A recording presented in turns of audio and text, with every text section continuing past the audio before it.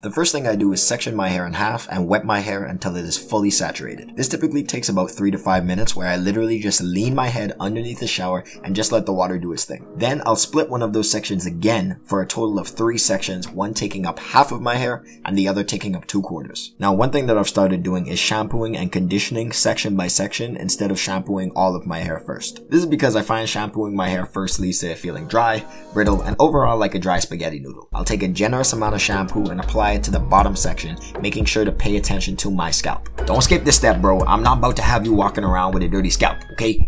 It's bad for business. Today I'm using the Too Clean shampoo from 4C Only, and I absolutely love this product because it almost doubles as a detangling conditioner. It's super moisturizing, and even though it's a shampoo, I'm able to get a head start on detangling because of how much slip it has.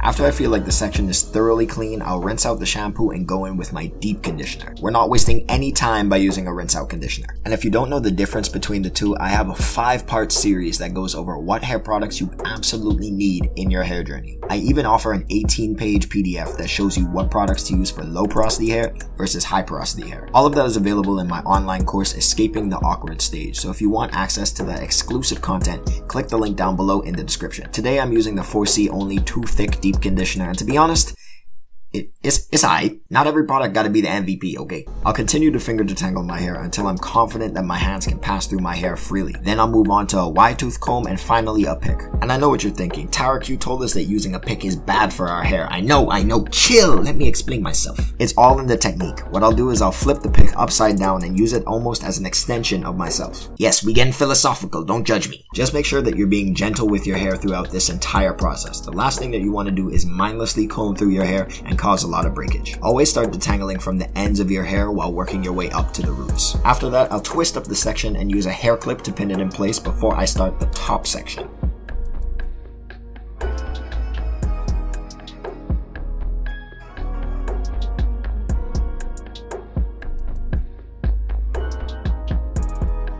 A lot of people like to use 2-strand twists, but I find that using a simple hair clip is so much faster because you can quickly twist up your hair without having to worry about whether the 2 strands are even.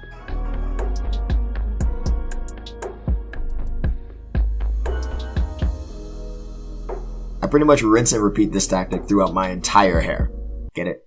Rinse and repeat. Moving on. And if you must know, this process alone typically takes about an hour. I know, bro. You got stuff to do. I got stuff to do. I wish it was faster, but you know what they say.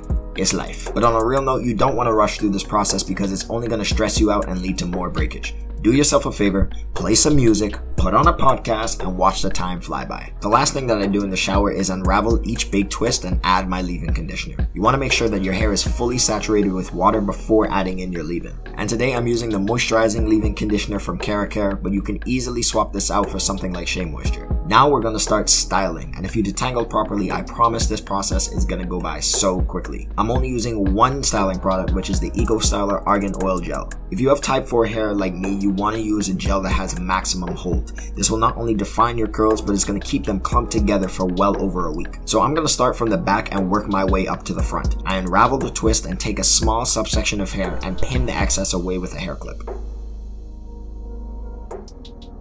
I'll use a spray bottle to re-wet that section, and I'll go through it one more time with my wide tooth comb and detangler brush just to make sure that I got rid of any tangles that I missed. Then I take a generous amount of gel and apply it to the section.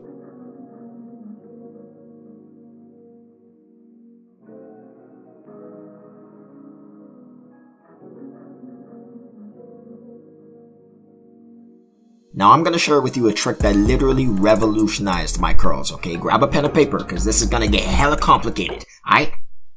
Use more gel. That's it. Trust me, you don't want to be cheap or light-handed, otherwise your curls are not going to come out as defined as you'd like.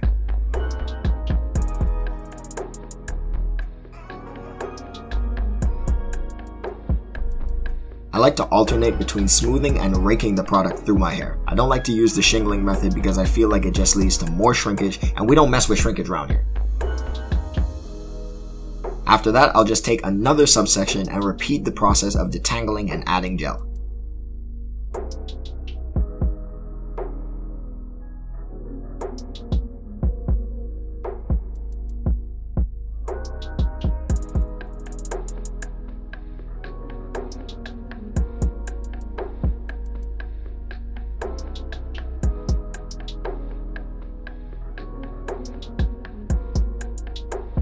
Nothing else really changes from this point. I'm just repeating the same stuff, but I'll show you one more time just so you fully understand. Take a subsection and pin the rest of the hair up with a hair clip.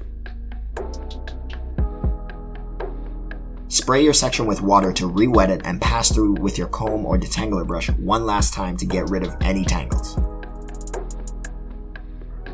Then apply a generous amount of gel and smooth or rake the product through your hair.